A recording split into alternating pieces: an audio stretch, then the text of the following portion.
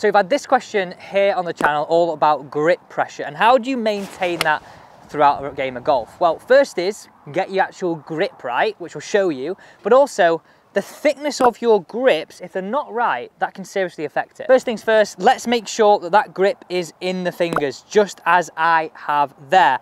Nice simple test for that is just this. If it's in the palm, it's going to encourage you to grip it a little bit tighter in order to feel like you have control. So as you go through a round, that grip pressure will tend to get a little bit tighter and a little bit tighter. Next up is grip thickness. You can go all the way from standard to mid-size with 2 layers, even to jumbo, just here like Bryson. So what I want you to make sure, and how you know if you've got the correct grip thickness, is as you're holding your clubs, your longest finger should just be touching the other side of your hand.